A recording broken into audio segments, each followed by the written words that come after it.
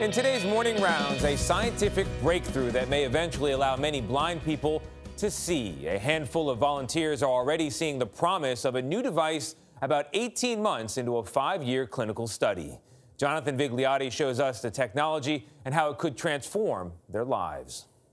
I always had a little hope. Hope for Jason Esterhuizen was that one day he might see again. The South African lost his sight in a car accident when he was just 23 years old. Lost control of the car hit the curb, and I just hit the steering wheel and the window and went out the sunroof.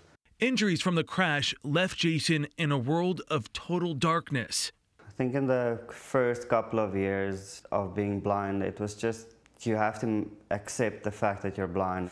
Until a friend of his heard about a clinical trial only for people who could once see but became blind, starting half a world away at the University of California, Los Angeles. It's a brand new device. It's never been used in humans before. Dr. Nader Paradian leads the study of an experimental device called the Orion. Here's how it works. Using a camera attached to a pair of sunglasses, Orion captures images a person would see and sends it through a handheld device to an implant that's been surgically inserted into the visual part of the brain. The implant then turns those images into dots of light that the patient can see. It can be various shapes. It could be a circle, it could be an oval, it can be a moving line. Jason is one of only 6 people in the world who qualified for the study and to receive the implant. The first time that I saw a little white dot, I was speechless. It was the most beautiful thing I've ever seen. And you can actually see the electrode array. While not restoring sight in the traditional sense, what he can see are flashes of light.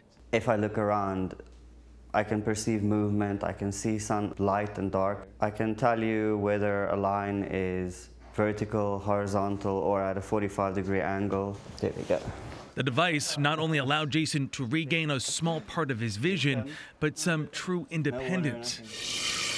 I cook, I clean, I can take out the trash, I can sort laundry. But just the darks are from the lights, no color yet. Even going for a stroll outside by himself. If I look down, I can see flashing lights. In fact, this study has gone so well in Jason's case that sometimes even he doesn't realize how amazing it's been.